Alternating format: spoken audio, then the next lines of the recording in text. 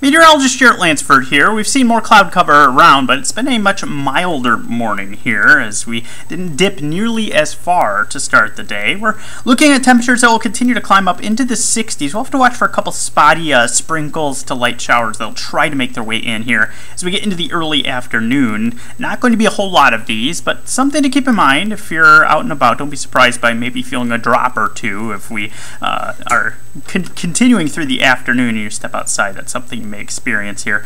As we make our way through the evening, clouds going to continue to dominate, but up into the low 60s for our highs. We will be looking at that window for a little bit some sprinkle activity through the afternoon. Should be wrapped up by the time we get to dusk. We'll dip down into the 30s by the time we start off our Saturday. Not a whole lot of wind to speak of through the afternoon and evening either, with maybe a gust that gets up around 15 miles per hour. Cloud cover staying in place for our Saturday.